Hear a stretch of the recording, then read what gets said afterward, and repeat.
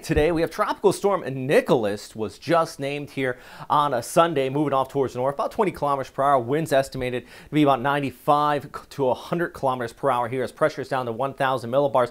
Big thing with this one, there is the potential for some strong winds out of it, but I think the bigger threat, of course, is going to be the heavy rainfall as this comes on shore, basically stretching from Corpus Christi all the way up here along Louisiana and even over towards Mississippi and Alabama as it moves towards the north, gradually weakening out as it does so. Let's actually just take a quick look at the forecast here from the National Hurricane Center. You kind of get an idea of what I'm talking about as it pulls towards the north. Winds right there at about 110 kilometers per hour. You see this moves ahead all the way down to 55, and then by 35 becoming a tropical depression by the time it moves over towards north of New Orleans. So if you're out here in New Orleans and you're thinking, oh goodness, we're still recovering from Ida, biggest issue with this one is still going to be the rainfall, but not so much the damaging winds at the very least. Actually, anywhere in red indicates over 50 millimeters, so a few inches of precipitation with that coastal flooding in the forecast. Just taking a look from the official forecast with the National Hurricane Center,